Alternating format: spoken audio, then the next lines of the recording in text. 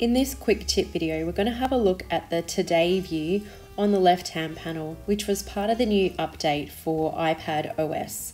And when I first got it, I really liked it.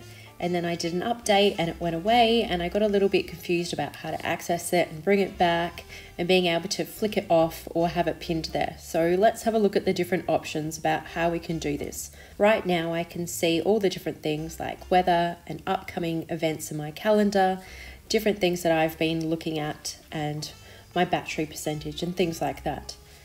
The way I have it set up at the moment is I can have my Today view on the left hand side panel, and I can also see a lot of my different app icons. I'm able to flick this to the side if I want to just view my apps.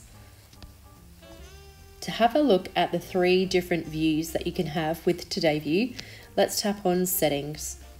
Go down to where it says Home, Screen and Dock and tap on that.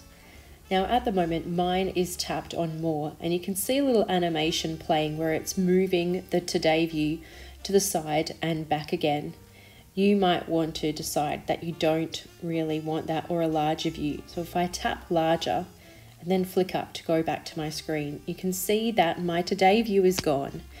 If I move my finger to the left hand side of the screen and drag across, my Today view panel comes back as a slide over, but it's not pinned there, and then I can push it back again.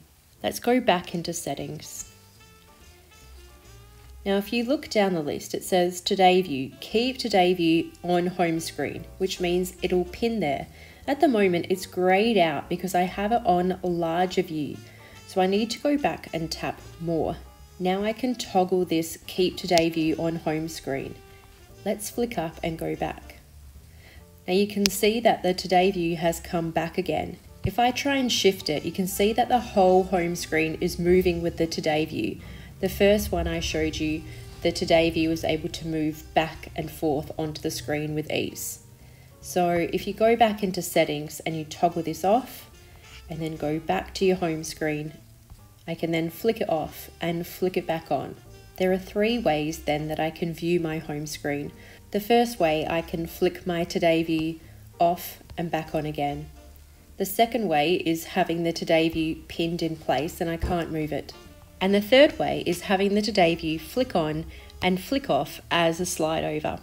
Now it just depends on your personal preference as to how you'd like your screen to be set up. I really like being able to have my Today view on the side, but being able to move it off and then move it back on again.